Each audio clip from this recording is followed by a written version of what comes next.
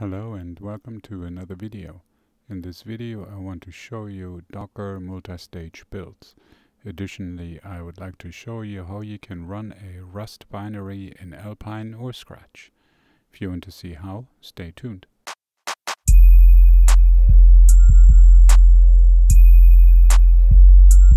Here I have switched over into Visual Studio Code and you will see the Docker file for our first example.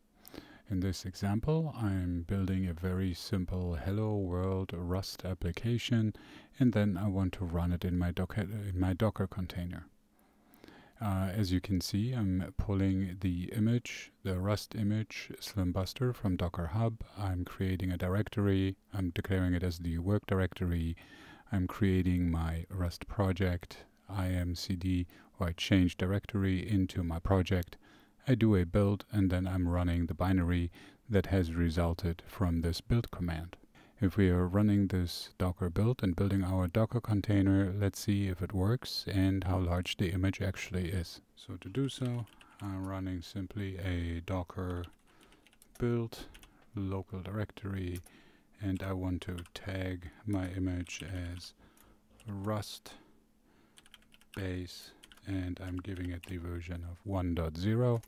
I will hit enter, and I apologize that it dropped off the screen a little bit, but the build was successful. I will clear my screen, and if I am now going ahead and I'm running my Docker image, so I'm doing a Docker run -ti for interactive mode, remove the container when the container stops, and we called it Rust base version 1.0.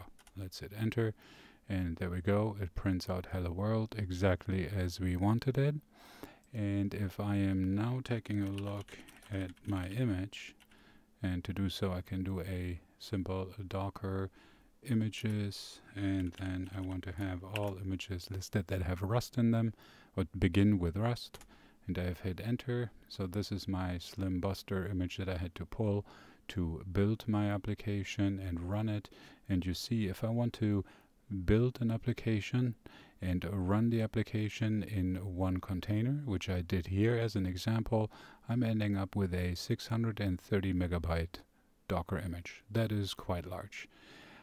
This is where multi-stage builds come in, and we will next look at a multi-stage build Docker file and see where the differences are and why it is so much more beneficial to use a multi-stage build to keep our Docker images small and keep other dependencies that we, for example, need for the build and so forth out of that image. Here I've switched to the multi-stage Docker file. I had to rename them. I didn't think you wanted to see how I rename files, so I did that real quick, and now I have my Docker file here, and this is a multi-stage build. So let's walk through it. We do have our first part, or stage 1 or stage 0 it would be, and then we have a second stage here. So what we're doing is we're using our first stage, the part that I currently have highlighted, to build the application, and then we're using our second stage down here to actually run the application. You can give your build stages here an alias. In my case I call it build. You can call it builder, you can call it whatever you would like. You can call it Joe. It doesn't really matter as long as it is unique. So what happens here is I'm still pulling my Rust Slimbuster Docker image, and then I'm still creating my directory. I'm making it by declaring it as my work directory. I am going ahead and I'm creating my Rust project. I'm changing directories into my Rust project. I'm doing a build, and then I am saying I want to pull the Debian Buster Slim Docker image. I'm also creating a directory in here. I'm declaring my work directory, and then this is the important line where I am now copying from my first container where I did my build. So here I'm saying from build stage in this case here, and I want to copy from the directory there app hello world target debug hello world into Debian's app directory that I've created here. This is the important line when you're using a multi-stage build, that you can tell it from this stage I want to copy from this directory in this container to this directory in this container, and then I'm doing my command to run the application. So let's go ahead and build this Docker container and see if this works. Here I've cleared my screen, and now we can do a Docker build from the local directory where my Docker file resides, and I want to tag this at rust_ms for multi-stage, and I'm giving it also the version 1.0. So let's hit enter, and it builds it, and I will move this up so I can show you how it actually goes through in the build process. You see here in step 1 of 9, it pulled the Rust Slim Buster, it created my directory, it's declared the work directory, it ran my commands, and then here you see it switched to the Debian part, let me call it for lack of better terms, and then here you see our copy from our stage 1 or stage 0 for that matter, from the build stage, and it moved it over. So let me clear my screen, and if we're now doing a Docker run interactive mode, remove when the Docker container stops, rust_ms version 1.0, and there's our hello world again. And if I'm now doing a Docker images rust asterisk and I hit enter, you'll see we all of a sudden are down to only 72.9 megabytes. So we were able, by using a multi-stage build only, we were able to reduce our image size by a significant amount, by about 550-ish megabytes. So that's quite drastic. So we can go even smaller. This is getting a little bit more Rust specific. If you're interested, stay tuned, and you will see how we can make it even smaller and run actually our Rust application in an alpine container. I have again done some renaming here. Here's a new Docker file, and in this Docker file we will take our Rust application and actually run it in an alpine container. The reason why this is a little bit more specific is that when you build your binary with Rust, there is some dependencies that it still does need in order to run, and in order to build a static binary that you can just literally take and copy over, for example, into an alpine Docker container, you would need to use the Rust muscle builder. You can download this or get this image from Docker Hub. It is fairly popular, the one from eKit here, and it works quite well. So the main changes here are that we need to use a different image. We still have in our multi-stage build, our stage 1, our build stage here, we're still doing our cargo new hello world. We're changing into the directory. In this case, I did not create a new directory here, no app directory or anything. We do our build. Then we're using alpine latest. I run an update. I created an app directory. I switched my work directory to the app directory, and here again from our build stage, from this path, I want to copy the hello world static binary into my app directory, and then here I'm just running a command, and this is just executing the app hello world. Very straightforward, very simple.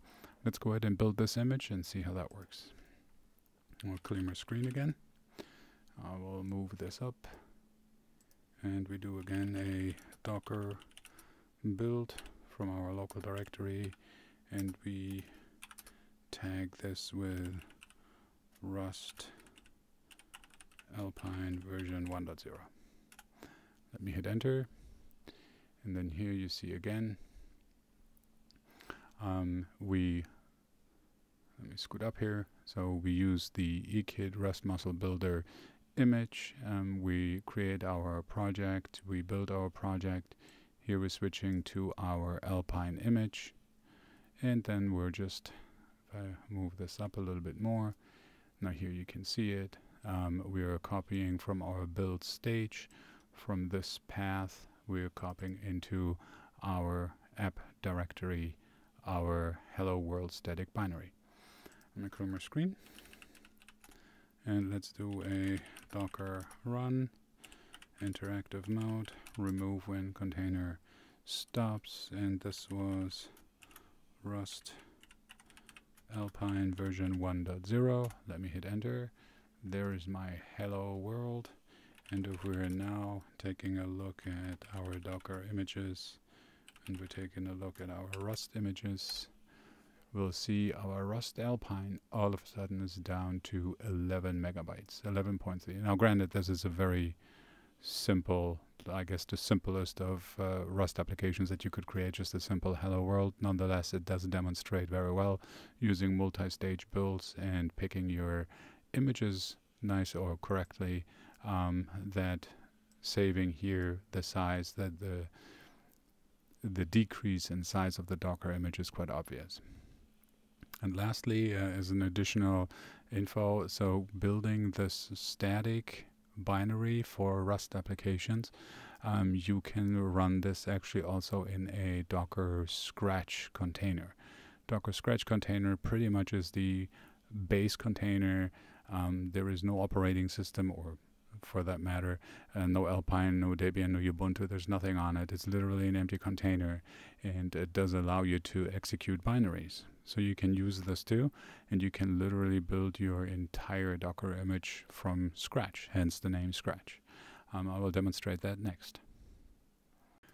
Here I went ahead and did some renaming again, and this is the Docker file to build our Rust application static binary and then move it into a Scratch container. So I'm doing exactly the same thing what I did with the Alpine container. This has not changed at all. The only thing that has changed here is in our run stage, or in our final stage where we create our run container. I'm using the Scratch Docker image. You cannot pull this, so you cannot do a Docker run Scratch, for example. This will not work. You can use the Scratch container in a Docker file, and then you can place binaries in it, which we're doing here. And then again, I'm copying from my build stage my hello world static binary onto the root, and then I'm running my command here. Very straightforward, very easy.